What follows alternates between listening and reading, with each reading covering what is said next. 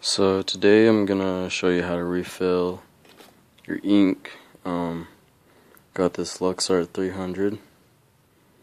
Writes pretty good. It's got a, I don't know if you can see that, like a round nib type thing. You can fill any marker pretty much. You can, these deco, I know you can fill these up.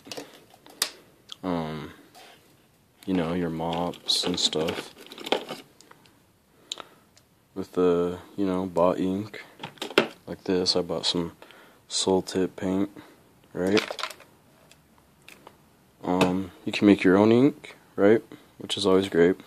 Or you can go and buy some. So the ink I have, I'm gonna refill with, is Pilot.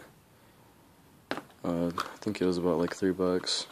Came with this extension here, so don't get messy. So what you do here is you have the nib, you just screw it off right here.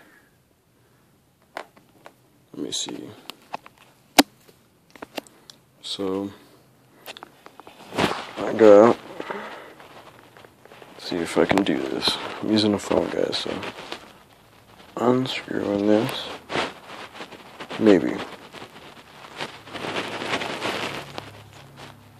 Alright, so got it unscrewed, and there's this, I don't know if you can see in there, it's like a foamy type thing. See if I can show you better. See? And then there's your nib. Alright, so grab your ink.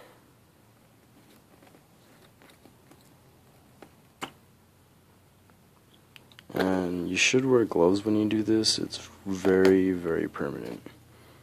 But, Alright, so I'm just going to balance it in there.